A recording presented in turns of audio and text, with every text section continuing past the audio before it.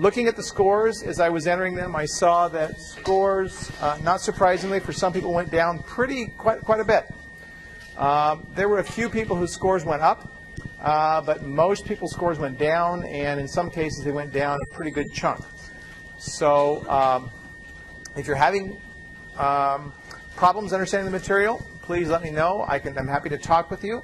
I'm also happy to help you to find a tutor if you need a tutor or whatever. And I've got hopefully a couple of students who are going to do that. I know a couple of you have been looking. So the students, I'll ask later, but the next exam is a fairly quick one. It's a week from Friday.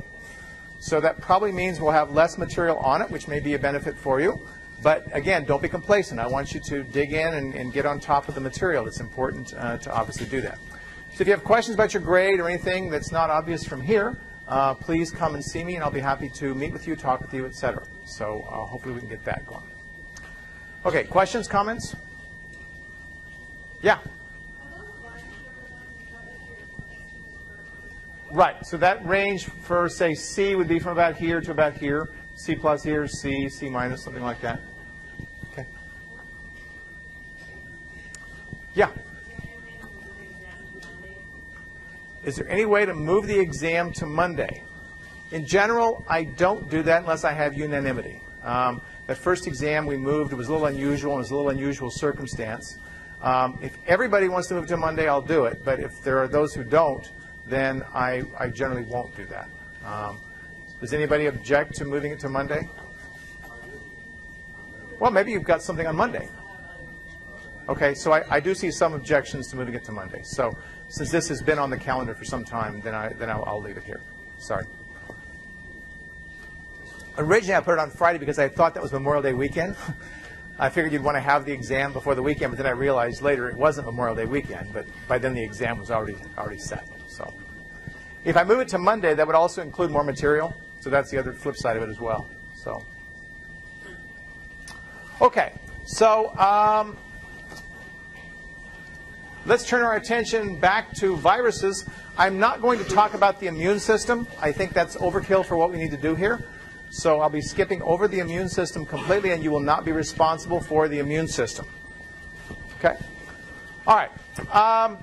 Well, I want to say a bit about retroviruses. Last time I talked a little bit about retroviruses, and I talked about HIV and the fact that HIV goes through a DNA phase that it can integrate into the host chromosomes.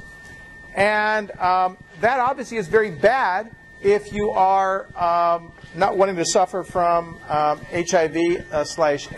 All right?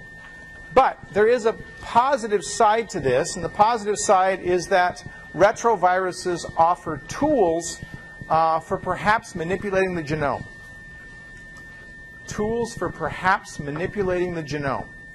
Specifically, one of the things that we want to do in dealing with or treating genetic disorders, genetic disease, is to correct defects that are there. And to correct the defects that are there, what you would like to do would be to have something that is readily transmissible from one cell to the next, and second, is able to actually insert DNA into the chromosomes, because then whenever those cells divide, they're going to proliferate and have that good copy of the gene that's there. So retroviruses are looked upon as a way of engineering cells to contain sequences that we would like them to have. If that's a human being, we might be trying to cure a disease. If that is an animal, we might be trying to cure a disease. We might be trying to insert something in there that might make the animal more beneficial for perhaps breeding purposes, for any other purposes that might be out there. And if it's a plant, there are other tools that are available. So there are tools besides retroviruses. Retroviruses don't show up much in plants as such. But there are other tools for manipulating plants that are out there that allow us to do these things. So the qualities of a retrovirus are very, very useful for inserting DNA, inserting sequences into DNAs. Okay, and this shows some of the genes that are present in retroviruses in general and HIV in specific. We won't worry too much about the specifics of what HIV has. But I think it's useful for you to understand the general structure of a retrovirus in terms of genes. Okay? Retroviruses almost always contain these three genes. HIV is a little bit odd in that respect, but they almost always contain coat proteins, which are the proteins on the outside, envelope proteins, which are proteins on the inside, and reverse transcriptase. And reverse transcriptase, of course, you should remember, is necessary for converting that RNA into DNA. Okay? Now, HIV also contains an integrase, which specifically will put DNA into a host chromosome. DNAs by themselves can also get integrated, so it doesn't necessarily take an integrase to do that. So some retroviruses make DNAs that cells look upon and actually say, oh, wow, I'm going to put this in the genome, and they actually do that. So yes, ma'am. Sure. So the three genes are coat proteins, which are proteins that are on the outside of the virus. Envelope proteins, which are on the inside of the virus. And reverse transcriptase, which is the enzyme that converts the RNA into DNA. And so all retroviruses start out as RNA, and they all go through a DNA phase, which means they have to have something that converts the RNA into DNA, and they have reverse transcriptase. And virtually every reverse transcriptase that's out there is very, very error-prone. It's not just unique to HIV. Most retroviruses have error-prone reverse transcriptases. Okay. Now, let's see here. This simply shows schematically what I was describing to you that we might do in an engineering of a cell to actually get a set of genes or gene that we want to put into there. And it's just basically using the various components of the retroviral life cycle in order to accomplish inserting it into the genome. Okay. Well, as I said, I'm going to skip over the immune system. We will not talk about the immune system. But I want to say something about a topic that's of interest to many, many people, and that's cancer. So understanding a little bit about the molecular basis of cancer allows us to understand what a difficult, challenging disease that is, and also helps us to begin to think of ways that we could treat that disease. Okay? Now, a little terminology to start with. Okay, so first of all, the terminology is something called an oncogene. I want to talk about what an oncogene is. An oncogene is a gene that causes cancer. Okay, a gene that causes cancer. Yes, sir. I just have a quick question about viruses. When they insert their DNA, is it random or do they insert? Good question. So most, certainly retroviruses, have a fairly random insertion about where that goes, which is one of the dangers with them, because if you think about it, if you insert into places where you activate genes that shouldn't be activated, you could have some problems. And so one of the goals of using retroviruses is to find targeting mechanisms so that you can target specific things, and that work is still ongoing. But yeah, good question. There are some viruses that do insertions that insert at specific places, but they're generally not retroviruses. Okay, so oncogenes. Oncogenes are genes that cause cancer. Right? That's a simple definition. That's a simple thing. Genes that cause cancer. Now, when we think about that, we think, well, where do those genes come from? Do they come from outer space? Do they come from the moon? Where did they come from? And the answer is they come from us. Now, do you have oncogenes in you? Well, probably not. But you have related genes called proto-oncogenes. Okay? So we need to define these two terms distinctly. An oncogene is a mutated version of a cellular gene, and that mutated version can cause cancer. So an oncogene is a mutated gene, mutated copy of a cellular gene, and that mutated copy can cause cancer. Well, then what is a proto-oncogene? A proto-oncogene, you can see the naming that happened with these. Oncogenes were named first, and then we realized these were coming from our cells. We had to call the original gene proto, meaning primordial or early. Okay? A proto-oncogene is a cellular gene that's involved in critical cellular processes. Okay? So a proto-oncogene is a cellular gene that's involved in critical cellular processes.